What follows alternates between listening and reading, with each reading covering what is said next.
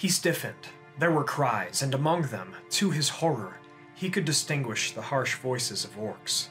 Then suddenly, the deep-throated call, a great horn blew, and the blasts of it smote the hills and echoed in the hollows, rising in a mighty shout above the roaring of the falls. That was Aragorn's understanding of the situation from far off as he stood near Amonhen. The ranger knew that orcs were near at hand, and time was growing short for his friends.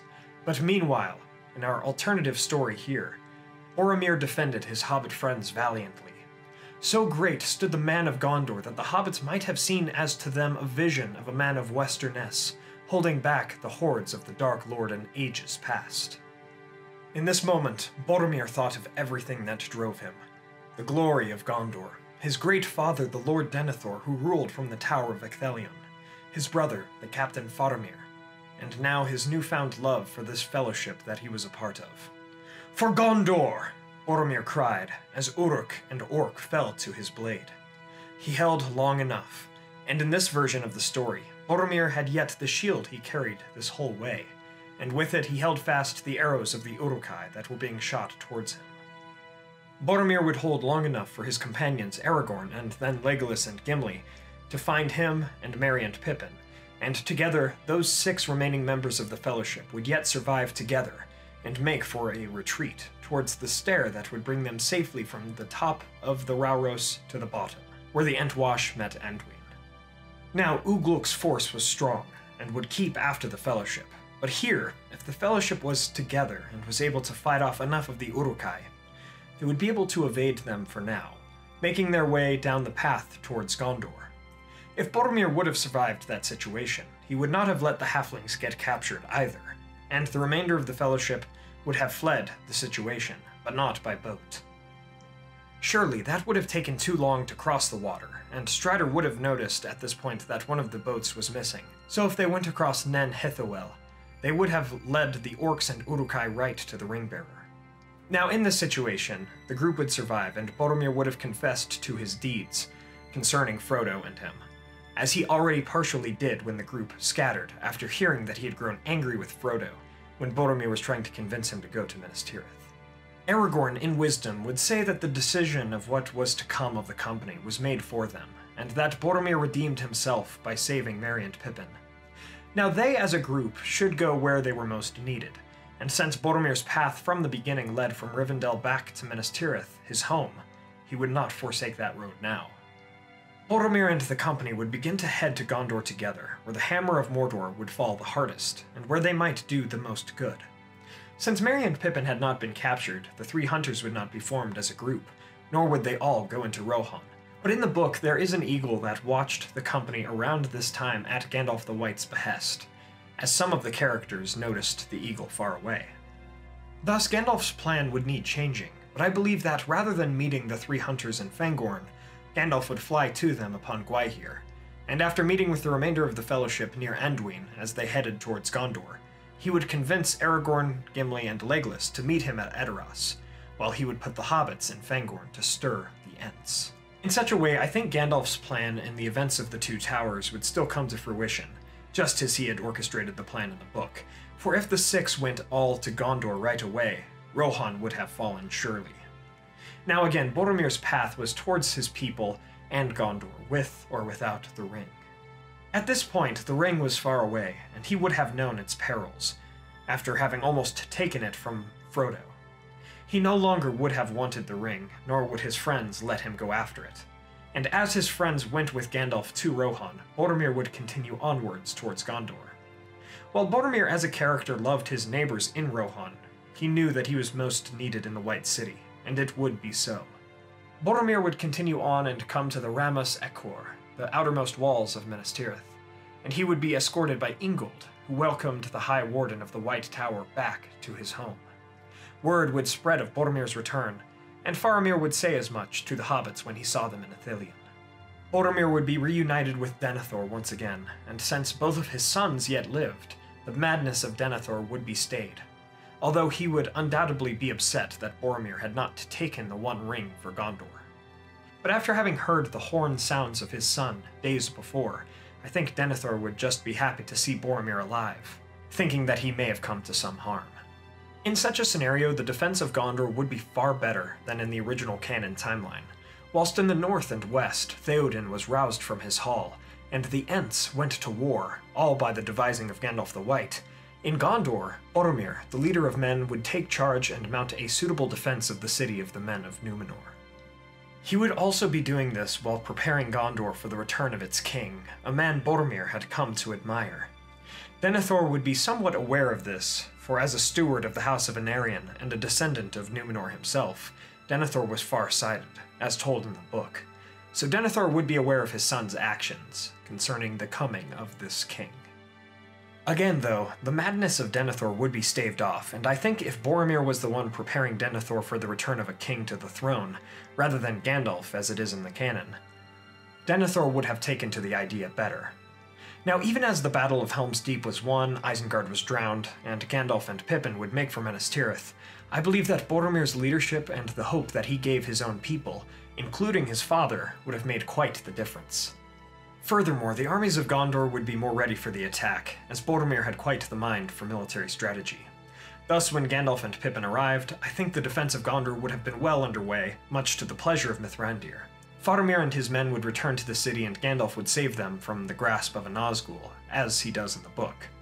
With Boromir's wisdom and counsel, Faramir would not be sent back to retake the Causeway forts, for Boromir would have seen the peril that would come to his brother if he left the White City once more, and I do not believe Denethor would have felt the madness to send his son away.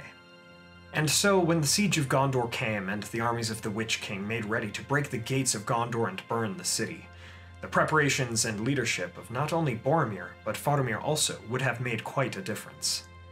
Now the host of Mordor was strong, and would have still come into the city with fire, but I think it would have taken them longer, for the soldiers of Gondor would have been better prepared for the battle by Boromir, and they would have held fast with his leadership. Then of course the riders of Rohan would come to Gondor's aid, and Imrahil and his Swan Knights would ride out from the city to meet them, as Boromir rallied the men of Gondor within the city. Denethor would not burn, and since both his sons yet lived, he held out hope. Now, since Faramir was yet well and there was no pyre, Gandalf was free to take on the Witch King upon the Pelennor, meaning that Theoden also would not perish, nor would Éowyn take her wound or marry his. Aragorn and his forces would come up the Anduin and to the Keys of Harlond, and the forces of Mordor would be routed as they were pushed out of the city and field.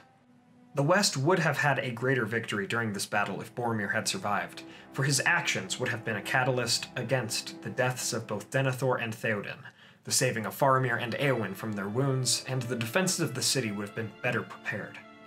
Aragorn would still set up his tent outside the walls of Minas Tirith as to not usurp Denethor or create political unrest, but he would still sneak into the city and heal many of those in the Houses of Healing.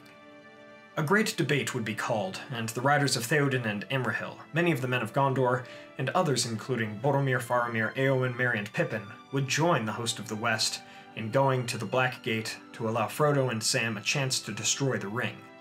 And since there weren't as many casualties in the Battle of the Pelennor Fields, there would be more troops in this march. Denethor would remain as a steward in the city until such a time when the king might return, and if he should, the people of Gondor, not the least among them Imrahil, Faramir, and Boromir himself, would all make Denethor surrender power to the king. During this venture towards the Black Gate, I think Éowyn, who yet sought death in battle, would behold the Númenorian nature of Faramir, of whose temperance was more like to Aragorn in some ways than Boromir, and she would still fall in love with this captain of Ithilien. The Battle of the Black Gate would be fought and won, as Frodo and Sam destroyed the ring, and celebrations would be held on the fields of Cormallen. Boromir would reunite and honor his friends, using the opportunity to apologize to Frodo for his actions at Amon Hen, seeing now that what he attempted to do was folly. Frodo, of course, would accept this apology, having himself taken the ring for his own in the final hour of doom, and knowing all too well the evil powers of that thing. After some time of rest and celebration, the Fellowship of the Ring, which was all reunited, would together return to Minas Tirith with the host of the West, and Aragorn would have so much support that Denethor would have no other choice but to give up power. Just as Aragorn does with Faramir in the book, he would restore the stewards to as they were during the reign of the kings of Gondor, and Denethor would retain the stewardship, coming to respect and even love his new king. The people of Gondor would have happiness during the rest of that age and the beginning of the next, as Aragorn ruled with Denethor, and then Boromir, and then Boromir's descendants as his stewards, for King Elisar would grow to be very old. But he would see the family of his friend Boromir continue on, just as the lineage of kings did as well. Éowyn and Prince Faramir of Ithilien would live in Emin Arnon in Gondor, and Theoden would rule for the rest of his days in Rohan until Éomer's time came. Thus, if Boromir had survived, the West itself would have benefited much from him during the War of the Ring and afterwards, for he would have spent the rest of his life trying to do good for his people and his kingdom. From this theory of what if Boromir survived, I think that just as Boromir himself could have gone on to repent for his mistakes and do a lot of good in the world, so too can everyone. Yes, we may stumble and make mistakes, but it is truly about our actions after those mistakes that count. Hey everyone, Yoiston here, and I hope you all are doing well, wherever you are in Middle-earth. I hope you all also enjoyed today's updated theory on what if Boromir survived, and I thank you all so much for watching. I'm so glad to come back and make this theory better, for I now disagree with much of what I said in the original theory video years ago, and I believe that this updated version is much better and a truer version of what would have happened. There are some other old videos of mine that I want to fix in a similar way. If you enjoyed this, please hit that like button and share this with a friend. What do you all think? If Boromir survived, would the story have happened like this or some other way? The beauty about theories is there's so much to wonder about, and so much that could be different. Please let me know what you think. And also, please check out our music channel, Facebook, Twitter, merch, and Patreon for a podcast and Discord server. Links are in the description below. We just did podcasts discussing all 3 Lord of the Rings movies this summer, so if you're interested, please check out our Patreon. I also wanted to shout out our Valor tier patrons, Adrian De la Torre, Chris Ortner, Peter Sheppard, Kyle Wetzel, Lane Grimes, Samuel McBee, Jonathan Putnam, and Mark Kralick. Thank you guys so much, it means a lot to me. Finally, don't forget to subscribe and hit that bell button to join the Men of the West and all of the Free Peoples today, and I'll see you all again next week with an epic character history on Prince Imrahil of Dol Amroth. Everyone, as always, thank you all so much for joining me on this adventure. Until the next one, my great friends.